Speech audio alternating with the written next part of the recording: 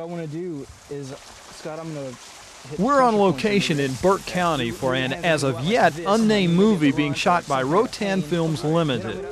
Okay, look, for this part, we'll use the long shot.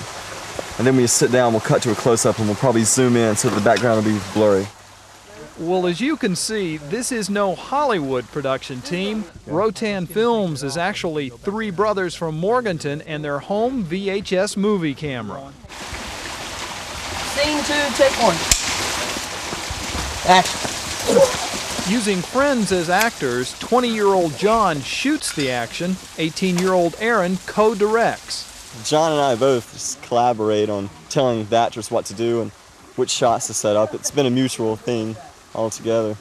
Brother David, who's 13, acts mainly as a grip on location, but he does own the camera.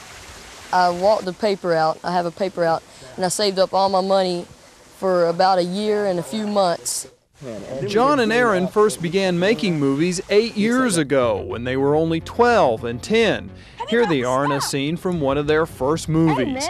Since then, the Rotans have made many movies, adventure epics, science fiction thrillers, spending weeks on some productions, complete with special effects and other Hollywood-style techniques.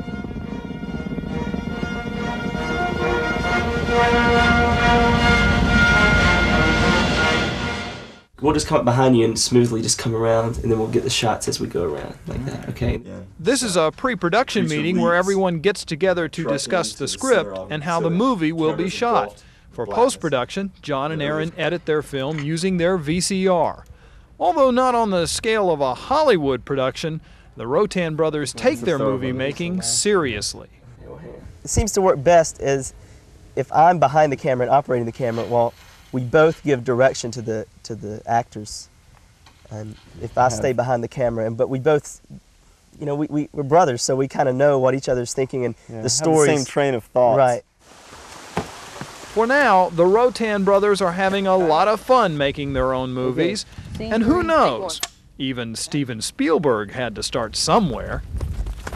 It's just something about actually seeing it on film the way it was in our mind. Right.